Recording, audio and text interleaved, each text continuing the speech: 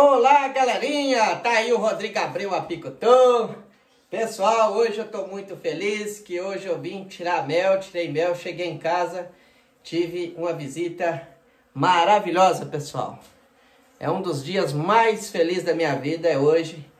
Eu vou estar tirando mel e a minha filha, pessoal, veio me visitar. Olha ela aí, ó. Hey, coisa linda, né, filha? Meu fiotinho. Pessoal, essa aqui vai ser minha grande apicultora aí, ó. Vai estar sempre fazendo os vídeos aí com o papai. Principalmente quando ela crescer aí, ficar mocinha, né, filha? Sim. Nós vamos comprar um macacãozinho aí da Deramix pra ela, tamanho de criança. Já vou encomendar o meu grande amigo Thiago Nunes, viu, Thiago? Você vai estar preparando aí um uniformezinho aí pra minha menina, viu? Que ela vai ajudar a tirar mel, ó. Pessoal, eu tô aqui na casinha do mel. Acabei de chegar da colheita de mel, da florada do café, tô colhendo. Não gravei o vídeo lá, esse vídeo, né, colhendo mel lá, porque é muito cansativo a gente tá fazendo vídeo, que a coisa. Então eu faço menos vídeo colhendo mel, pessoal. Mas aqui, como tá minha filhinha aqui, chegou de visita, eu resolvi gravar esse vídeo aí, né, Alice? Com ela me ajudando aqui. Será que você vai ajudar? Pelo menos ver o papai fazendo aqui, incentivando ela também, né? Ensinando eu de criancinha assim como meus avós, meus tios, meu pai sempre me levou eu para fazer algo, trabalhar, essas coisas todas. Eu sempre aprendi. Por isso que hoje eu sou pedreiro, sou carpinteiro, sou serrador de madeira, sou apicultor, sei tirar leite, faço de tudo, pessoal, graças a Deus. Né? Pela honra e glória de estar sempre, Deus de criança, ser curioso, de ficar perto dos adultos, trabalhando. Aí onde eu aprendi a fazer de tudo. Né, filha? Sim. E ela vai também. Quero ensinar ela de tudo que eu sei também, se Deus quiser. E ela tá com o bonezinho aqui do Rodrigo Abreu. Aí, ó, junto com o do papai. E com a minha camisa aqui do Tia Nunes, né? Pessoal, ela não tá totalmente preparadinha, né? Mas é uma criança, né? Acredito que meus fregueses aí acham um cabelinho grande aí, pessoal, é da minha filha. Mas não vai ter esse problema não, que o mel do papai é bem filtrado, refinado, decantador, né? Não vai ter esse perigo aí. Pessoal, olha aqui o mel que eu fiz a colheita hoje. Olha, aqui eu já cortei todo ele. Eu vou estar passando o galfinho aqui para poder pôr na centrífuga aqui do lado, né? E vou mostrar para vocês, pessoal, o que é o mel da florada do café. Eu mais a Alice, vamos pegar aqui, Alice, e vou mostrar aqui, ó. Vou estar tirando essa melgueira aqui. Essa aqui sobrou um quadrinho, pessoal. Eu vou estar tirando ela aqui e vou pôr ela aqui no cantinho. Aí, pessoal, vou estar pegando aqui o mel da florada do café. Olha que mel maravilhoso, pessoal. Olha aqui. Alice, você aguenta segurar? Lá na frente da câmera, olha. Fala assim, olha meu povo. Olha que mel. Olha, tá cheio de própolis, pessoal, que eu ando raspando as melgueiras de cima, ó. De própolis. Aí fica caindo esses farelinhos aí. Olha aí. Que coisa linda, ó. Mel clarinho, pessoal, da florada do café. Na hora que estiver centrificando ali, vocês vão ver que cor maravilhosa que é o mel da florada do café. Ano passado não consegui colher o mel. Vamos um pouquinho, filho, senão você vai ficar toda lambuzada. Ano passado eu não consegui colher o mel do canudo de café devido choveu e deu só uma florada e na florada deu chuva. Aí o mel foi... não deu para produzir mel. Agora esse ano foi top, pessoal. Choveu bem para abrir a florada. E graças a Deus a florada veio com tudo aí. As abelhas fez um bom mel aí. Graças a Deus, papai, que filho, vai ter uma boa produção de mel da florada do café. Então vamos embora aí. Vamos trabalhar.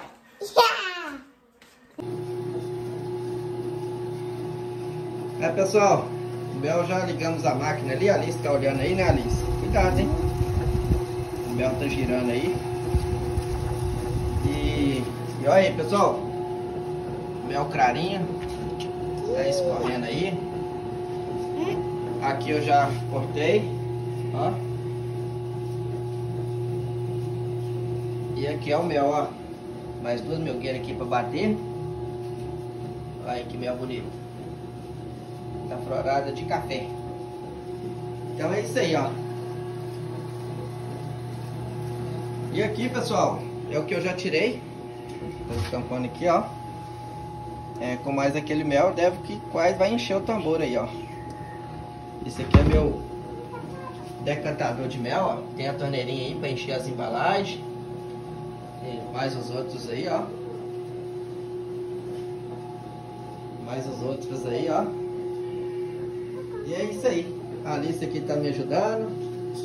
Né, Alice? Então é isso aí, pessoal. Vamos lá. No finalzinho aí do mel, nós vamos mostrar aí pra vocês aí. Eu posso usar também? Pode. É bom você usar a máscarazinha, que agora o papai vai cortar mel. Pessoal, eu vou pôr a máscara aqui, que é onde eu vou começar a cortar uns mel aqui, né? Pra vocês tá vendo aí. Pessoal, é um mel muito lindo aí da florada do café. Olha aí. Coisa bonita. E aqui eu vou estar cortando ele aqui.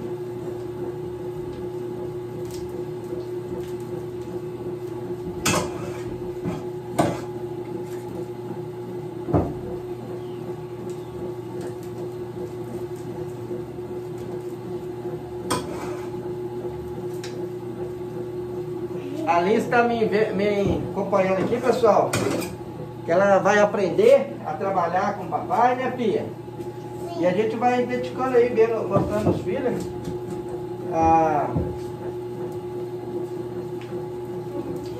Que aprende, viu, pessoal? Eu aprendi muitas profissões através de ver os adultos fazendo algo. Por isso que, graças a Deus, eu sei fazer de tudo. Né, Alice? Aí. Que coisa bonita. Vou pondo aqui. Você consegue pegar o quadrinho e entregar pro papai, filha? Sim. Então vai lá, tira lá e vai me entregando. Vamos ver. Minha menina tem 5 anos, vai fazer 6 anos agora. Vamos ver se ela é forte. Aqui. Caramba! Tá descolado? Opa! Escapulhou aqui, filho. Você tem que pôr. Tem que encaixar aqui, ó. Deixa o papai, quando o papai coisa, você pega o outro lá, ó.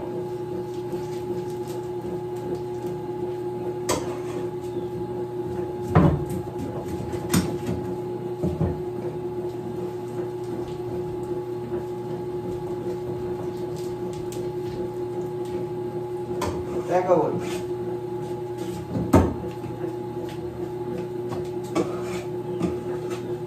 Consegue tirar?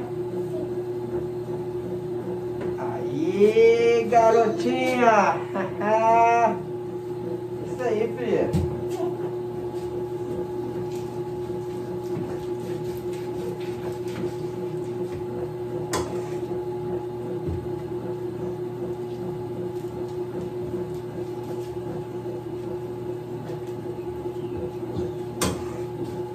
Ó, dá pra você pegar dele, hein? Cadê a máscara? Eu não quero, vou. É ruim. Você falou que ia usar.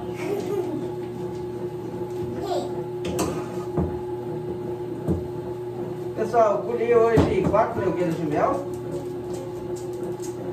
É o que eu consigo trazer na moto desse apiário. E é bom que rapidinho a gente bate ela aqui, faz um videozinho pra vocês.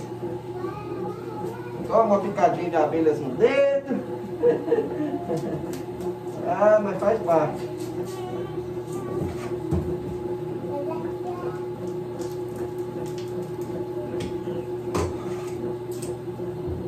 Ó.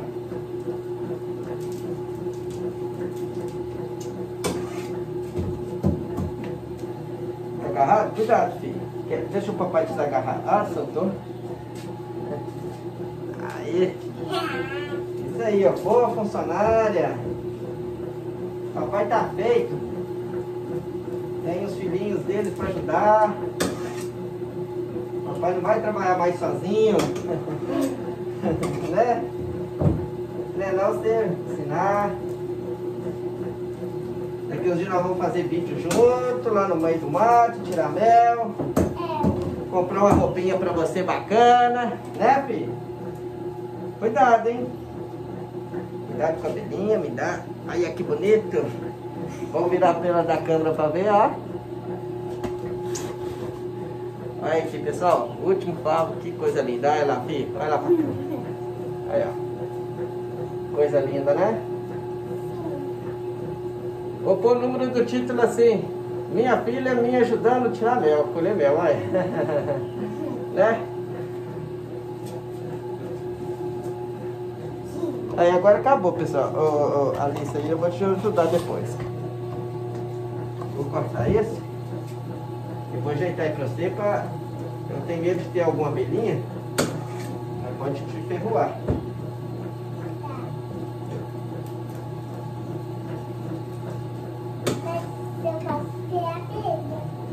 Prontinho.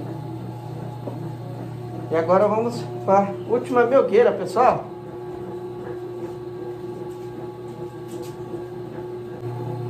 Então, meus amigos, vamos juntos, tá, pai? Pessoal, já parou de sair ali, só tá saindo um pouquinho mel. Se eu deixar rodar aí até a hora que eu deixar ali pronto, o mel sai todo. Mas para ficar bem sequinho mesmo o favo, pessoal, eu vou estar virando esse aqui só para mostrar para vocês. Às vezes vocês, quando eu estou colhendo muito mel, eu não ligo com isso não. Rodo só uma vez, eu não viro. Mas como é um mel de florada de café, eu estou aproveitando ele 100%. Arreta aqui, Alice. Deixa o papai trocar aqui um pouquinho. Aqui. Sim, tá. Papai vai virar os favos aqui para mostrar. Eu dou um xizinho num quadro aqui dentro. A câmera não vai mostrar muito bem, mas eu marco o primeiro quadro. Aqui, ó, marquei esse. Porque é 16 quadros. E aí, pessoal, eu vou virando ele aqui, ó. Vocês possam ver, são bem, ó. Ó, são dos dois lados. Muito bom. Só que, como é um mel de café, eu gosto de virar para poder sair 100%.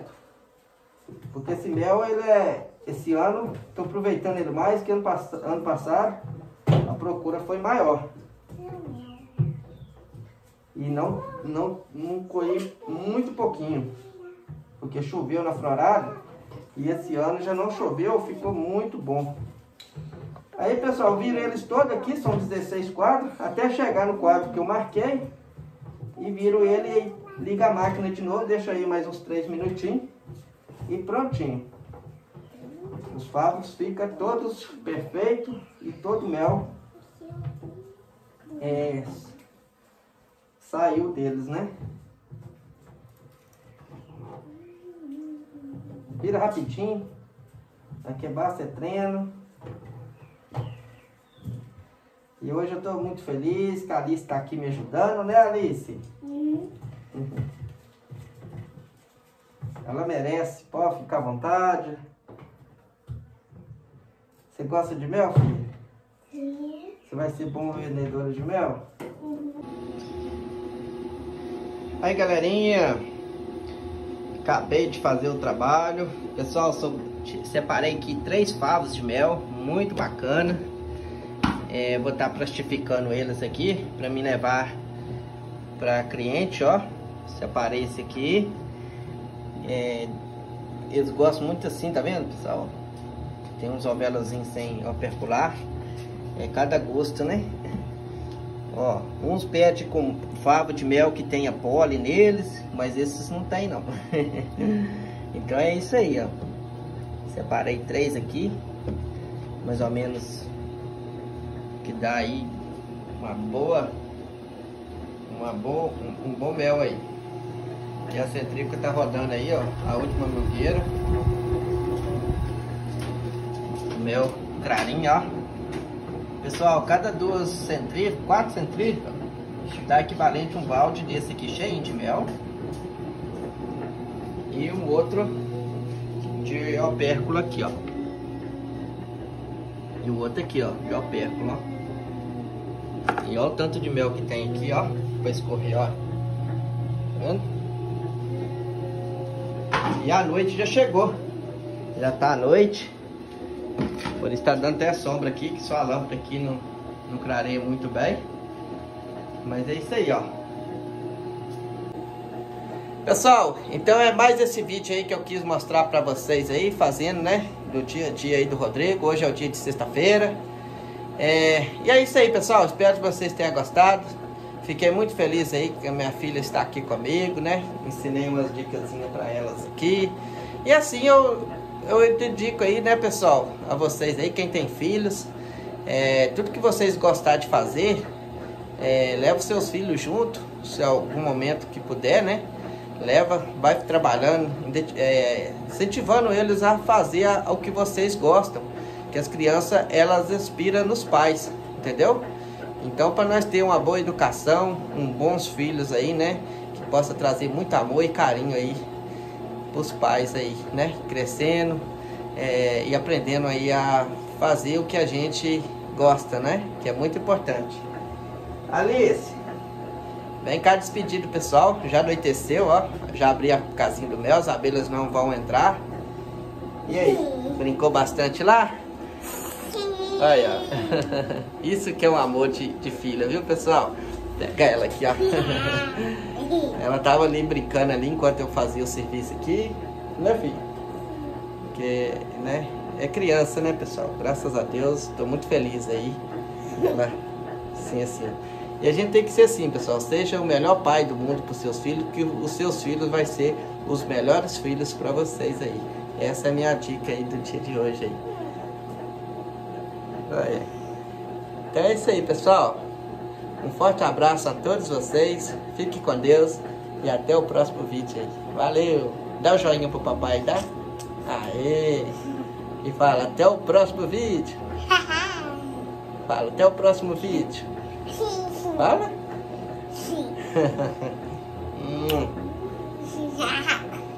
Até o próximo vídeo. Fala, filho. Então é isso aí, pessoal. Até o próximo vídeo. Valeu. Tchau. Tchau.